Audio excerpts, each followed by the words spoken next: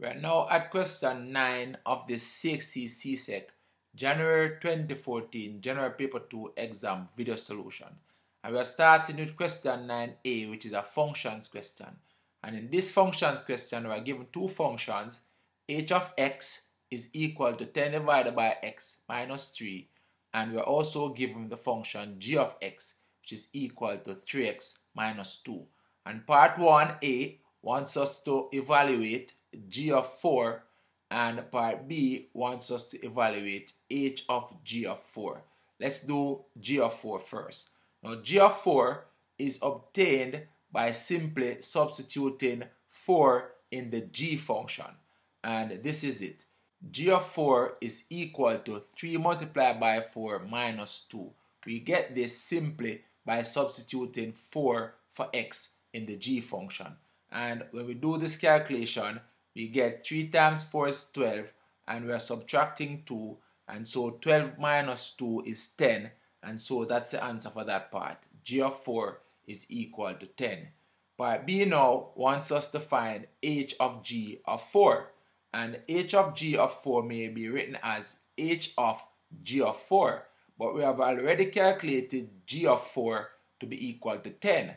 So this h of g of 4 is simply equal to h of 10, because we already know that g of 4 is 10, and now h of 10 is obtained by substituting 10 for x in the function h, and when we do that, the result is 10 divided by 10 minus 3. We obtain this by replacing x in the h function with 10. That's how we calculate h of 10, and when we do this calculation, we get 1 minus 3, because 10 divided by 10 is 1, and we are subtracting 3.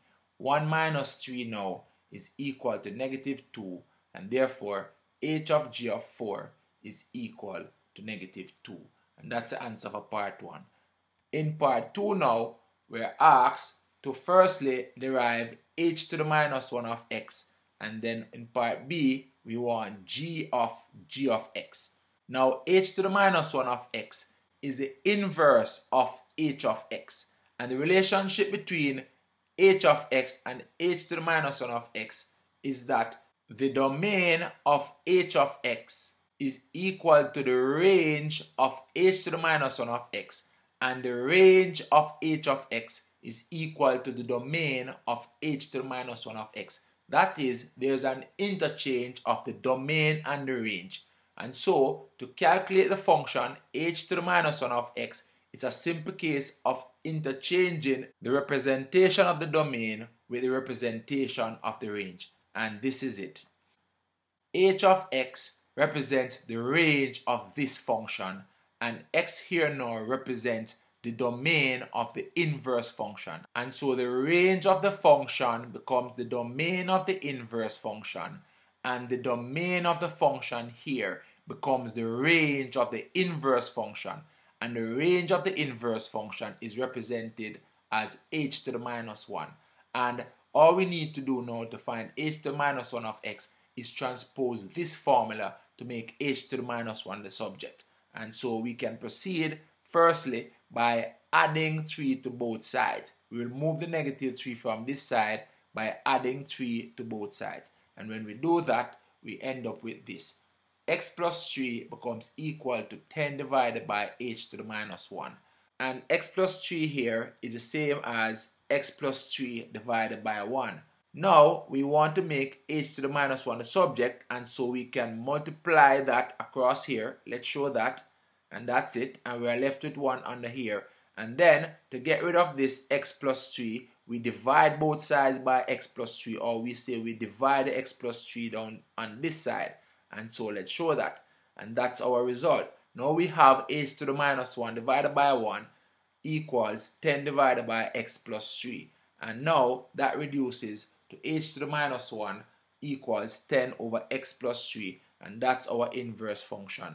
And h to the minus 1 is a function of x. And so we can put the notation for a function of x there. And that is it. H to the minus 1 of x is equal to 10 divided by x plus 3. And this inverse function will map the range of this function back onto the domain of this function. Part B now wants us to calculate g of x. That is the composite function of g on itself. And this is it. G of x can be written as g of x. And to calculate this composite function, we can substitute g of x into itself. And this can be viewed as substituting g of x for x here. And when we do that, this is the result. The x here is being replaced by g of x here. And so the x here is replaced by g of x on this side. And so g of x becomes 3 times g of x minus 2. We have simply replaced the x in g of x here with g of x. And since g of x itself is 3x minus 2, we can now substitute 3x minus 2 for g of x here. So let's show that.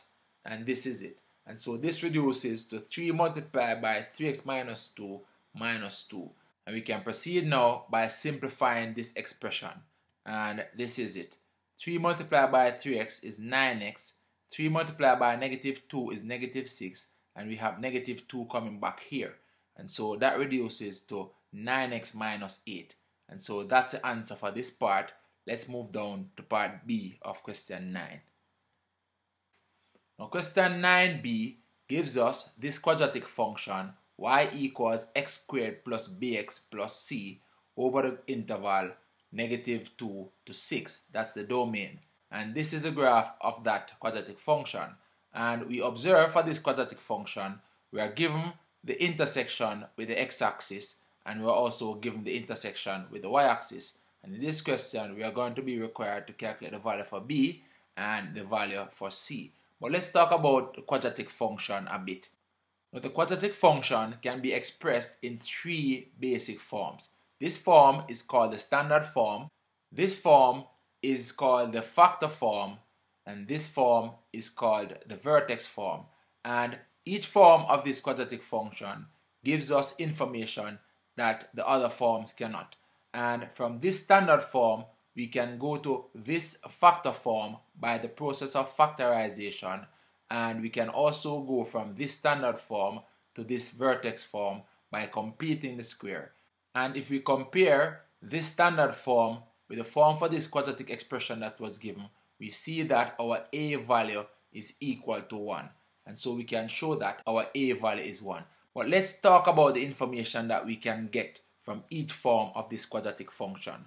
Now this, as I said, is the standard form, and this form gives us information about the shape of the quadratic graph and also the location of the y-axis intercept.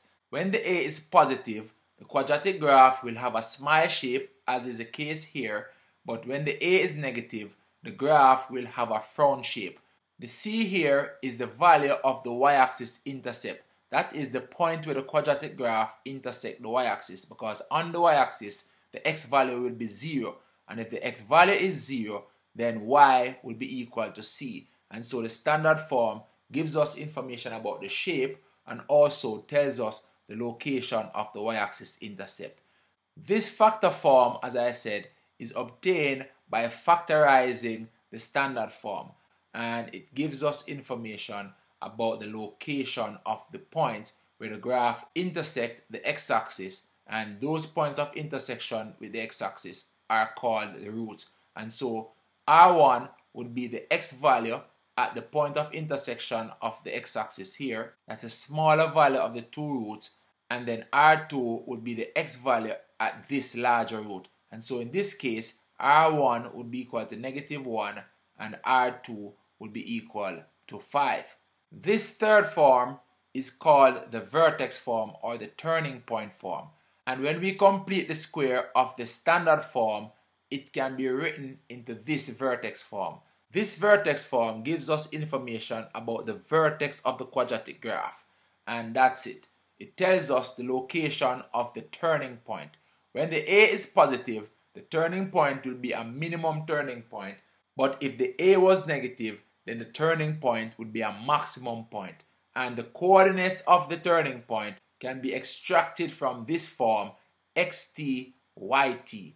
xt is the x value at the turning point here, and yt is the y value at the turning point here. And xt and yt can be derived using the constants a, b, and c, and we'll see that later.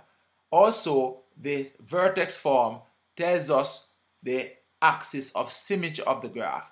The quadratic graph has an axis of symmetry that divides the curve into two halves such that one half is a mirror image of the next. And this axis of symmetry passes through the vertex where the x value is xt, and so the equation of this axis of symmetry, which is a vertical line through the turning point, is x equals the xt value. And so the vertex form gives us information about the turning point and also tells us the equation of the axis of symmetry. So we see the relevance of being able to write the quadratic function in the three different forms, because each form provides information that the other two forms cannot. But let's move down now to the questions. Now the first part wants us to state the roots of this quadratic equation. Now this is a quadratic equation that is associated with this quadratic function, and the quadratic equation is associated with the point where the graph intersects the x-axis because it coincides with y equals 0, which is the equation of the x-axis.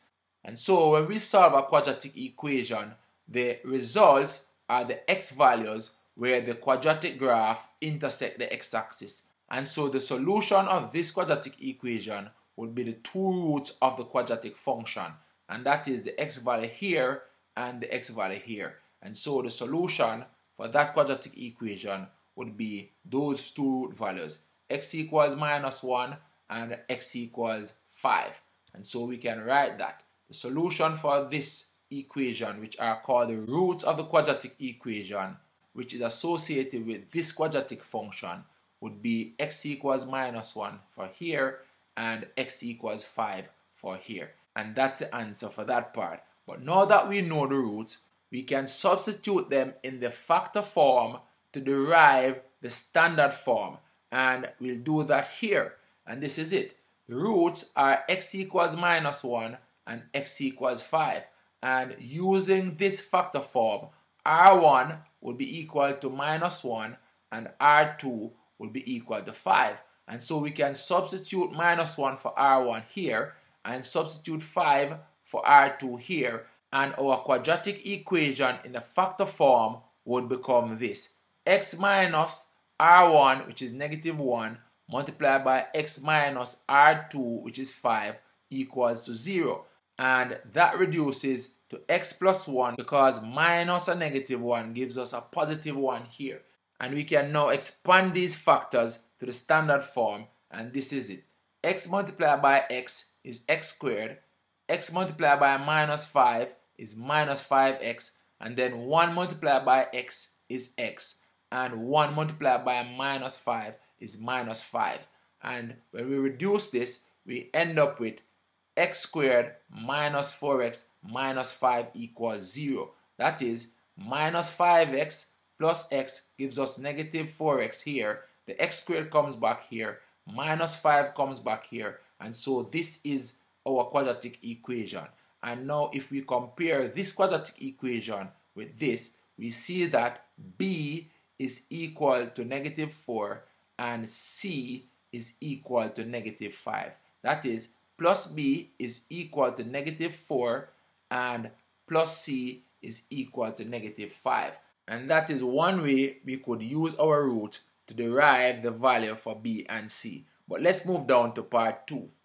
Now part 2 wants us now to calculate the value of c and the value of b. And we already have the value for c and b, but we will continue to look at other methods of calculating these values. And now for the value of c, we can consider the point where x equals 0. When x is equal to 0, y will be equal to c, and that coincides with our y-axis intercept. And the graph gave us our y-axis intercept as -5, and so c is confirmed to be equal to -5. For b, we have already shown that our quadratic function is actually x squared minus 4x minus 5. And so b is equal to negative 4, and we can therefore write that b is equal to negative 4. And that's the answer for that part.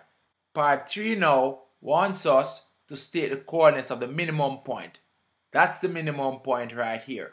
And to find the coordinates of the minimum point, we could consider putting our quadratic expression in the vertex form. We already have the standard form where we know the value for b and c, and now we can consider putting our expression in the vertex form. And because the coordinates of the minimum point is xt, yt, our primary aim here now would be to calculate the xt, which is the x value at the turning point, and yt, the y value at the turning point. Now, as I said in the beginning, xt can be expressed in terms of the a, the b, and the c in the standard form, and yt also can be expressed in terms of the a, the b, and the c. And for this quadratic function, we have now concluded that a is equal to 1, b is equal to negative 4, and c is equal to negative 5. And the formula for calculating the x value at the turning point, xt, is negative b divided by 2a. xt, the x value at the turning point, is given by negative b divided by 2a, where b is the coefficient of x and a is the coefficient of x squared. We have b as negative 4 and we have a as 1, and so xt will be equal to minus negative 4 divided by 2 times 1. This minus comes back here. B itself is negative 4, and we are dividing by 2 times a, which is 2 times 1. When we do this calculation, the result is 2, and so the x value at the turning point here is equal to 2. The y value at the turning point, yt, the y value at the turning point, can also be calculated, as I said, using the coefficients in the standard form, and this is it. Yt can be calculated using this formula, 4ac minus b squared divided by 4a. And when we substitute the values for a, b, and c, it will give us the y value at the turning point. And this is it. 4ac becomes 4 times 1 times minus 5, because a is 1 and c is minus 5.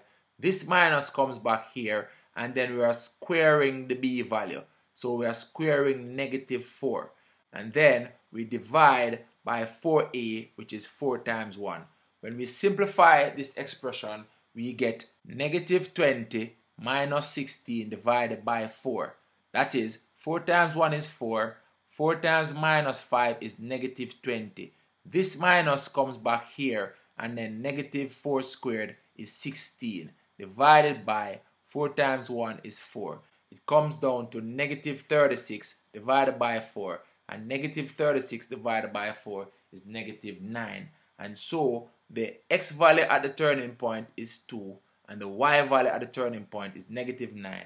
And so we have the coordinates of the minimum point, and this is it. The minimum point has coordinates 2, negative 9. And that's one way we could have found the coordinates of the minimum point. Let's look at another method which would involve the use of the roots. And this is it. In this method, we will consider the fact that the graph has an axis of symmetry. And so, this line divides the graph such that one half is a mirror image of the other half. And so, the two roots are symmetrical about the axis of symmetry. And so, the distance from this root to the axis of symmetry is equal to the distance from this root to the axis of symmetry. And since the axis of symmetry is a vertical line to the minimum point, it means that the x value at the midpoint between these two roots coincide with the x value at the minimum point. And that is it. And so xt is the midpoint between negative 1 and 5. And so xt can be calculated using the average of the two roots. And this is it. Xt is equal to negative 1 plus 5 divided by 2. The result is x equals 2, as we got from the first part. Now that we have the x value at the turning point, we can find the corresponding y value at the turning point, which is yt, by substituting the x equals 2 into the quadratic function here. And this is it. Because yt is a y value at the minimum point when x equals xt. And so by substituting the xt value in this function, we will calculate the yt value here. And this is it. Yt will be equal to 2 squared minus 4 times 2 minus 5. We have substituted 2 for the xt value because xt is equal to 2. And when we do this calculation, we get 2 squared is 4 minus 4 times 2 is 8 minus 5. And this reduces to negative 9. And so yt is equal to negative 9 as we had before. And so the xt value is 2. That's the x value at the turning point. And the yt value is negative 9. And so the coordinates of the minimum point is confirmed to be 2, negative 9. And so that's the answer for part B of question 9. And that's the end of question 9. And we'll do question 10 in the next video. See you then.